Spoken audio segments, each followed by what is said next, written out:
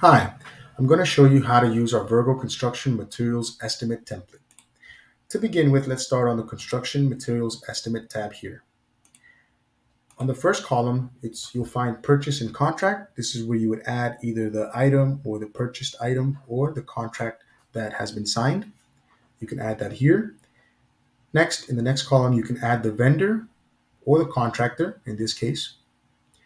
Next, you would add the project, what project it might belong to. You can choose to modify this by clicking the edit button here.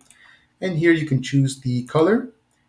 You can choose to add an item, remove any item, and you can modify the project names as well. Once you make any modifications, make sure you always click on Done, Apply to All, and then click X next to Data Validation Rules. Next, we have the status. Under status, you have another drop-down menu where you can choose from if it's either paid, not started, ordered, or scheduled, shipped, in progress, arrived, / completed. You can modify this as well by clicking the edit button. Keep in mind that once you make any modifications, always click on Done, Apply to All, and X next to Data Validation Rules.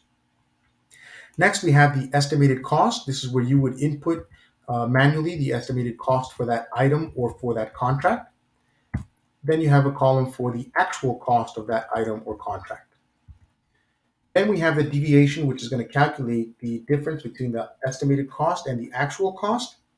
Then we have a percentage of deviation. Then we have another column, which is for the amount paid. So in this case, we paid the $1,800 compared to the actual cost. We'll calculate the amount due. Now, it's important to know that anything that's in orange, it will update automatically based on what we put here in white and based on the calculations. Then we have a column for invoice. You would add the invoices for the vendor or the contractors here. And then you have an option or a space for notes at the end. Now, this up top calculates the budget estimated cost. Now, the budget we would input manually. So let's say we have a budget of $10,000. And that's going to calculate everything else. This estimate is based on whatever we've entered here. Then this calculates the actual cost.